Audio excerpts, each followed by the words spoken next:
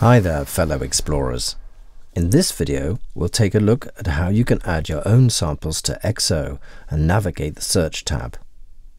To add your sample folders, you can either drag them from your desktop or browser straight onto XO, or simply access the Sample Folders tab in the top right corner. I've already added folders I've bought from some cloud-based sample services. Let's add another one.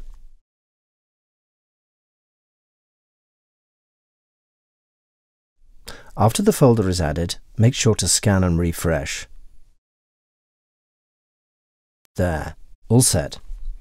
To browse the specific samples we just added, open the Search tab. Now we deselect all the folders except the one we just added.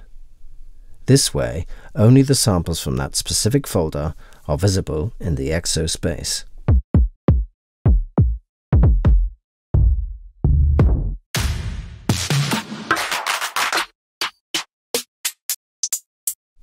Sounds good. Let's listen to some other ones.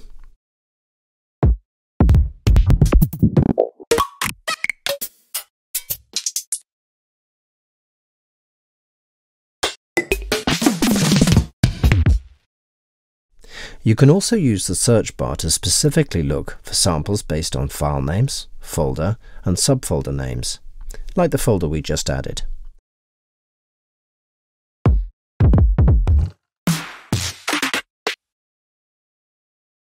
Or genres such as hip-hop, trap, house, and much more. By selecting one of the category buttons, you can filter drum sounds based on the type, like kicks, snares,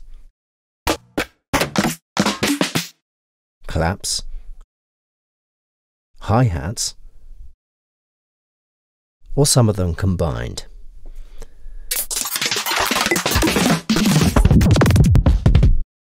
Another way of filtering is going by frequencies. Shorten the spectrum towards the left for lower frequencies,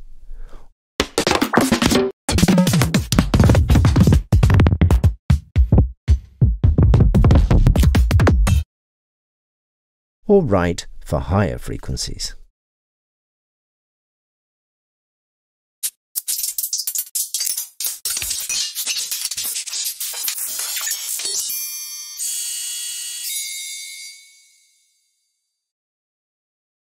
The length bar filters samples after how long they are.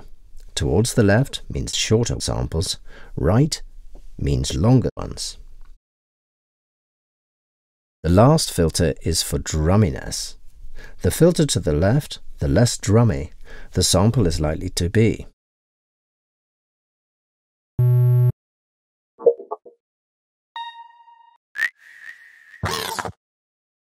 And towards the right means they're closer to what we generally would define as a drum.